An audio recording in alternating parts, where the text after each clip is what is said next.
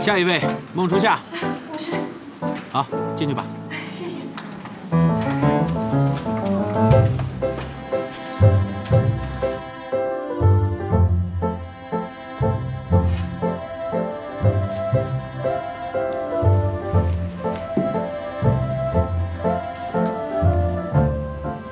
你好，我是过来面试的孟初夏。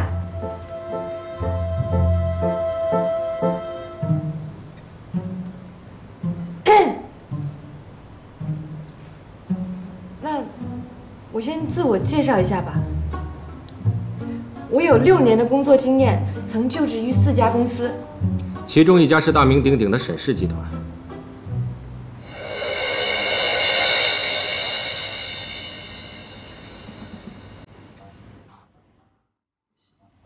沈总，这家公司也是你的产业吗？不对吧？ 我来之前已经调查过了。你真是一个不太合格的沈氏员工。沈氏一直都很专一，只做餐厅和饮料。不过对于这家广告公司来说，我们虽然没有合作，但是沈氏无疑是他最希望发展的客户。沈先生，我已经不止一次的跟你说过，我不需要你的帮助，我们2个人就各自过好自己的生活，两不相干，不是挺好的吗？ 您怎么就这么执着呢？初夏，你自我感觉太良好了吧？谁说我要帮你了？那您，我来是想来请你帮我。我有什么能帮您呢？莫初夏，咱们这就结婚吧。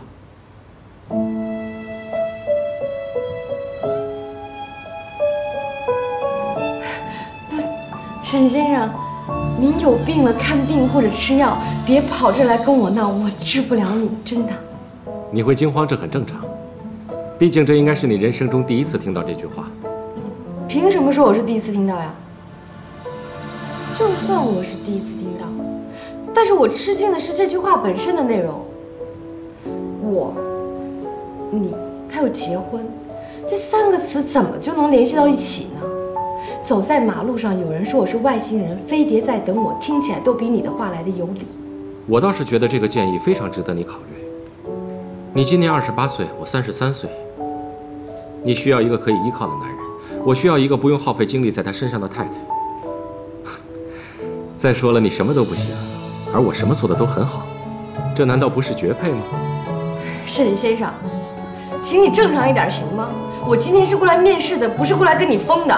28岁普普通通需要依靠的女人不止我一个，求你放眼世界去祸害她们吧，行吗？还有，拜托你以后不要再设这种面试的骗局，太不好了。就这样，再见。不对，还是那句话，再也别见。有空的时候好好考虑一下，我等你，给我答复。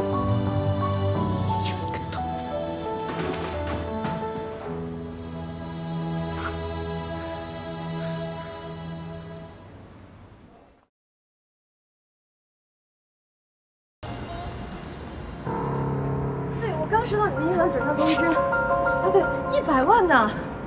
什么？汇款人我不认识。哎呦，你们要不要查一下，是不是转错了呀？行，我马上去你们银行。哎，好嘞。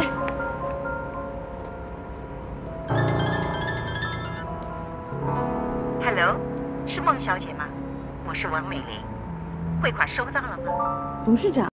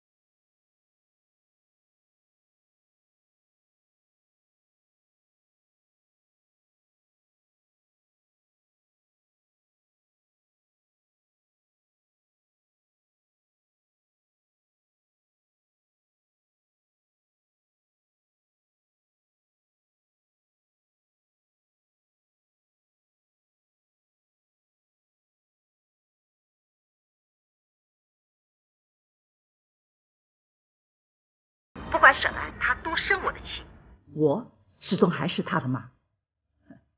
如果你拿了钱不愿意走，那就更好。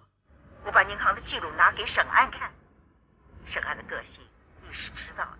我想，他连看你一眼都会觉得恶心。我穆小姐，在赌场上呢，越贪心的人就输得越惨。我劝你去找个提款机，看看屏幕上的数字到底有几个零，再认真考虑一下。我考虑什么呀？我考虑，又一个让我考虑的。这母子俩怎么都一样这么不着调呀？我，气死我了！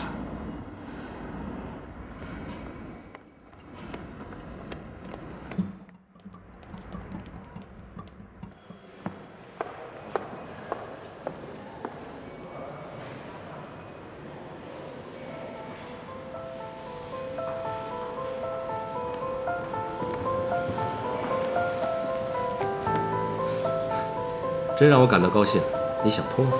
你说什么？你是来找我的，对吧？其实你给我打个电话就可以了，不用专门来告诉我你同意跟我结婚。我实在没有力气再跟你们母子较。这张卡里属于我自己的钱我已经取出来了，剩下100万整是你母亲打给我的，密码已经改成你手机的前6位。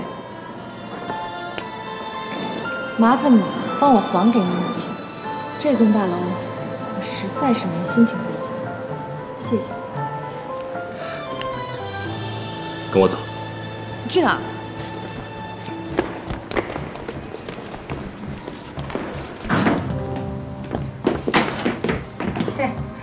告状告得挺快的啊！100万？你儿子的赎金就只有100万吗？沈爱，说什么呢你？什么赎金啊？没错，我就是被你眼前的这个女人绑架了。要想把我救出来，最少要拿整个沈氏集团来还。沈爱，我不允许你拿沈家3代的心血开这个玩笑，哪怕是逞一时之快也不可以。别吵了，这根本就是个误会。我们大家心平气和的把事情说清楚不就行了吗？整件事情的起因就是因为那天晚上我喝多了。其实那天晚上……孟初夏，都这个时候你就不要再说那些了。沈爱，你那么聪明，怎么就看不清楚这个女人的真面目？她那么穷，那么需要钱，100万放在她面前，她无动于衷，也许表示她品格高尚，可是她又迫不及待地跟你告状，这又是为什么呢？你想过没有？儿子，妈咪真是为你好，这女人根本就不配你。这些年来拜你所赐，我没再谈过感情，直到听你说什么只要我喜欢，你都不干涉。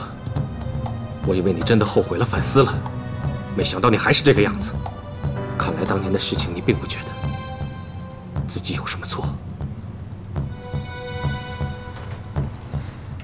原本我还有点不确定，谢谢你帮我拿定了主意。听着，以后孟初夏，她就是我的女人，你不要再打扰她的生活。沈爱，你是。